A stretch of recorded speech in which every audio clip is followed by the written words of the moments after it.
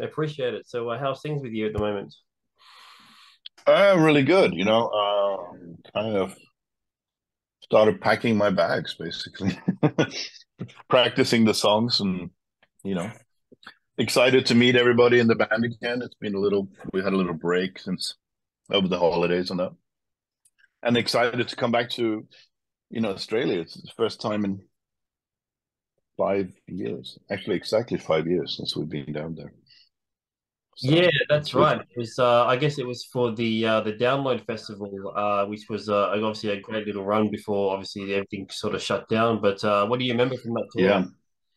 I remember the Download Festival, of course. It was super cool to play there. It was our first festival date in Australia ever. And we've been going there since I think 2005 to see you guys and play there. But this was we've always done our own shows or whatever. Oh, we did a Gigant tour with the Megadeth and stuff like that a bunch of years ago as well. Yeah. But this was like the first like real big outdoor festival that we did in Australia. It was a really cool experience. Enjoyed it, and then we played some of the other cities as well on our own club shows as well around that. So that was the last time we were down there. So I mean, yeah, it's been a while. Looking forward to coming back. Yeah, definitely. We're looking forward to seeing you again. It's been yeah, like you said, like a few years. But obviously last year you had a new album that came out. Deceivers came out around August. So since that time, Yeah. how has the feedback and all that stuff been like so far? I mean, it's been really phenomenal to be honest. Couldn't have asked for a better response. It's kind of interesting how it was released. I mean, there was a lot of interesting things about this album. I think it makes it unique. Is it conceived and recorded and produced during a very sort of strange time in history for Mm. everybody. And then that, of course, all the limitations that were set upon us then with travel restrictions and stuff like that made this album a bit more difficult to record. And also there was no real deadline, because which I'm used to having a deadline, strict deadlines to work towards. But this time it was just kind of like, we didn't really know what was going to happen if this was all going to come back. There was a lot of doomsday prophecies at the time. Yeah. Um, and I think you know the way we released the song, the reaction to the songs is what your question was, right? I mean, we released like singles. We started releasing singles. This was the idea from the record company to release a whole bunch of singles before the album came out, which is a new way of doing it, certainly for myself and for Arch Enemy. So we had like when the album came out in August last year, we'd already dropped 6 singles and videos. So that was and the reaction was really cool. I think it gave the fans the opportunity to focus on each track for a few months and live without all these singles. And once we got out there and started playing shows again, I mean, we started touring again in April last year after a 2.5 year break off the road. Um, and we were playing some new songs, which were new singles, the ones we had out at the time, like Deceiver, Handshake with Hell, House of Mirrors, and so forth. And the reaction was really, really strong. And we continue doing that, playing new. So I think now in the set list in Europe and Latin America, we were playing like all 6 of these singles that we've had out, which is pretty nuts, really. But it's a new world out there, and people like the new songs, so why not? Yeah, Well, definitely. of course, we go into we go into the old stuff as well, the older thing, the catalog and stuff like that as well. It's a full show. It's not like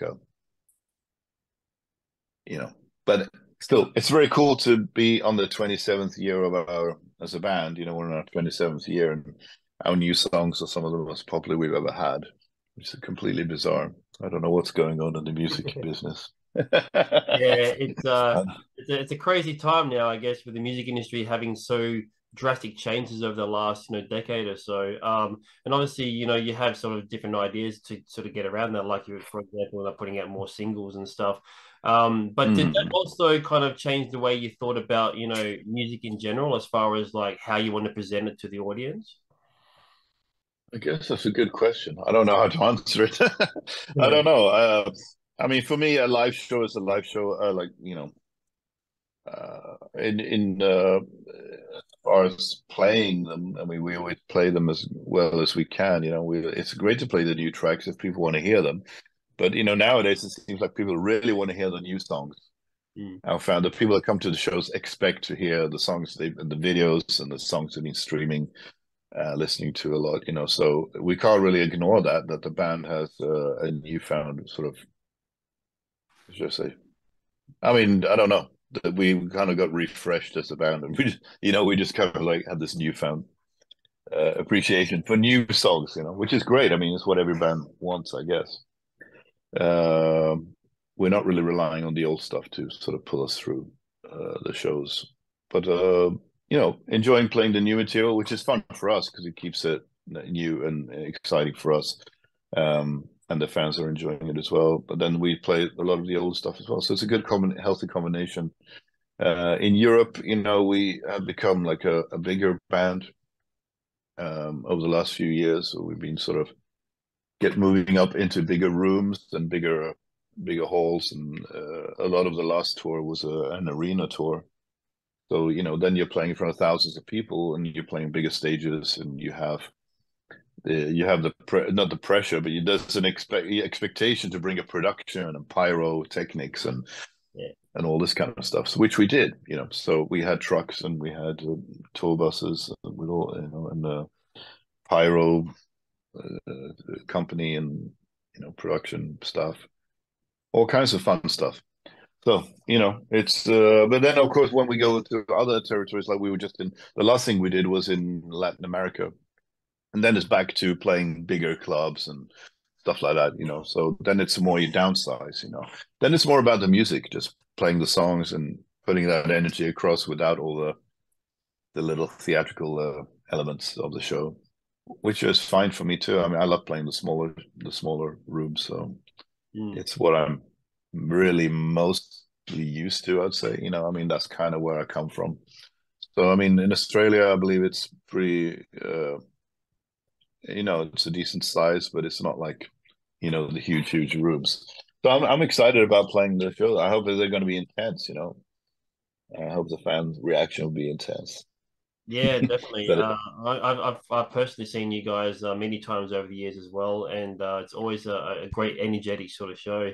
But sort of on okay, that cool. topic about playing different rooms, do you have a particular preference as to what kind of environment or what kind of venue you prefer to play, like a festival, small club room, sort of arena, that kind of thing? I mean, we're very fortunate with Arch Enemy. We kind of get to do a little bit of everything. We play in the summertime in Europe. We're playing the huge festival stages, headlining slots on like Wacken and Summer Breeze and Hell. All these kind of like really enormous festivals, and also some smaller ones that are still pretty big with like 30,000, 25,000 people, in front of the stage. And then of course when you play Wacken and stuff like that, that's more like 100,000 people maybe. So very fortunate to be able to be in the position where we're playing those in great slots, and with a big production and all that stuff, pyro and all that. But then for me, and then we, like I said, we just did an arena tour in Europe last year. But then we went to Latin America and played clubs again, and that's really what I kind of prefer, I guess. So the smaller the better for me, because it's different when you're on stage. I just like to feel the energy of the crowd a bit more. Yeah. But that's just my personal preference. I know there are other opinions in the band about what's the most satisfying to play. Um, but my personal preference is just a small, sweaty club and just right the fans right in your face. But that's just me. So I'm Yeah, not no, speaking for Arch Enemy. I totally would understand why that would be the case, because I mean I kind of agree that there's something to be said about those more intimate kind of rooms, and you kind of feel a bit closer to the band and obviously to the audience as well, I suppose. Hmm. Well, it's like with everything. It's like, I don't know. Sometimes the difference, the the space between us and the audience can be really quite vast at some of these festivals. And I mean, they put the barriers so far back. There's this huge area in between us and the people, and we're throwing a lot of energy out there with the music. We hit it hard from the beginning of the show, and then I know the fans I can see the fans are doing all the crazy stuff, but I can't feel them because they're too far away a little bit. It doesn't really reach us in the same way, you know what I mean? Yeah, yeah, So, and then when you're more intimate, it's this cycle of energy that just goes around, and that keeps you just on fire, throughout the whole show. So there's no real moment where you just sort of step back and take it easy because you're totally in the zone the whole time. It can be difficult to maintain that sometimes on the bigger stages. But you know what? I'm not complaining because those bigger shows are killer to play as well. And if I only played small rooms, small shows, then of course I'd be dreaming about playing big shows, right? So I think it's really cool that we get to do a little bit of everything.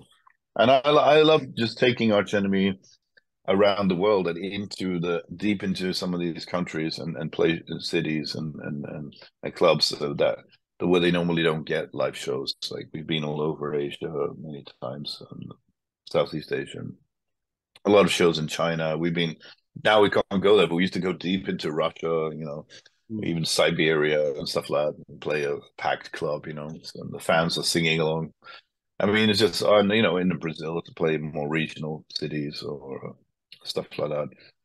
I think that's really cool. I think it's an adventure for us, and it's super, and just so rewarding to see that you have fans everywhere. Really, pretty much, this music is very.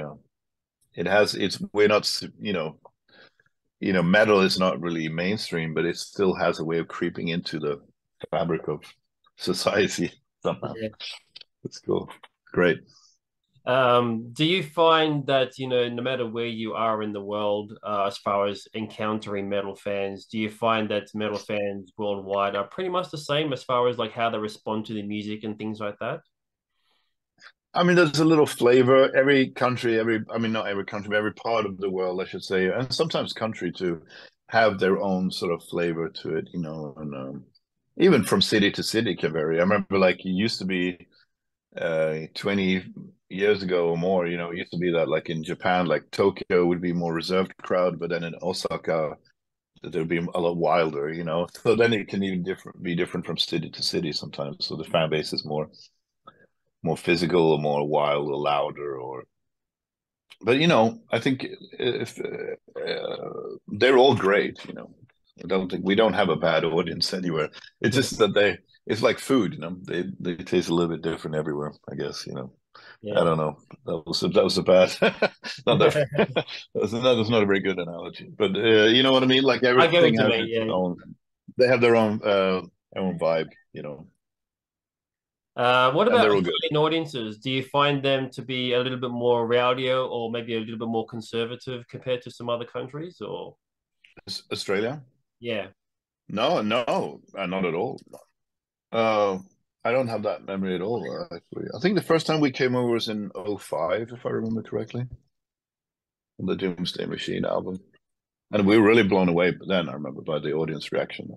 We just came from Japan, which was a Japan tour, I remember, and we flew directly to Japan. From Japan, sorry. Finished the Japan tour and I flew to Australia. And I remember it was like really exciting and different to see that what it was like there. It's another long flight. It's so far away from Europe. So, yeah, and yeah, it was. I remember we just fell in love with Australia at that time, and we enjoyed every time we've come back since. So yeah, for us, it's a huge deal to come back now after 5 years. yeah. Well, looking forward to it. And before I let you go, do you have any last words for the Aussie fans before you arrive in our country?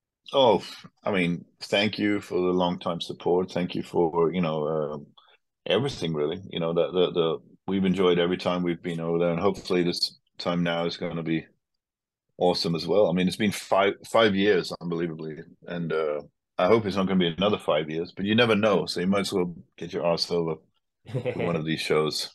Yeah, You never very know good what's going to idea. happen you never know what's going to happen in this world anymore. It seems things are not as predictable as they once were.